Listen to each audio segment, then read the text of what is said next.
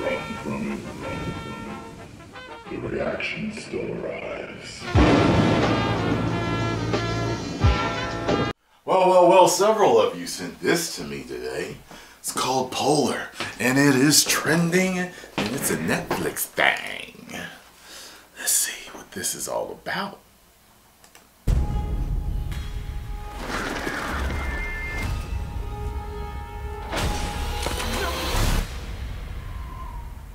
The hell? What?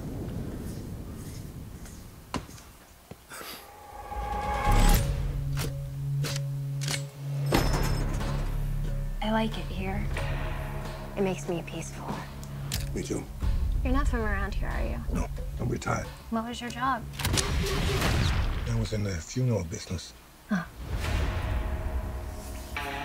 As you know, we manage the investments of our employees. That's a cool shot. If a former agent dies after retirement, their $8 million goes back to the company. This is a bad idea. Bang. Where the hell is he? Somebody set me up over here. You better pray you have nothing to do with it. You tried to kill the Black Kaiser and kidnap his cute little neighbor. We should pay him so we don't have to look over our shoulder for the rest of our lives. You'll need all of it. Try not to be scared.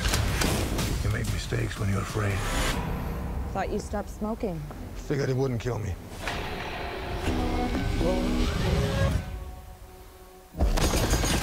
Whoa.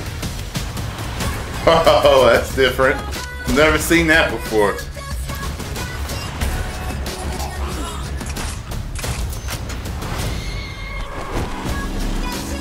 Why are you doing this? I like him. Oh!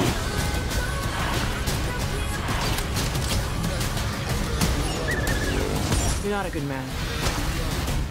But you're doing a good thing.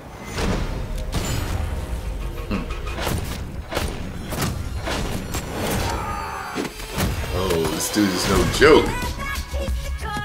Did you happen to see anything peculiar the past couple days? No.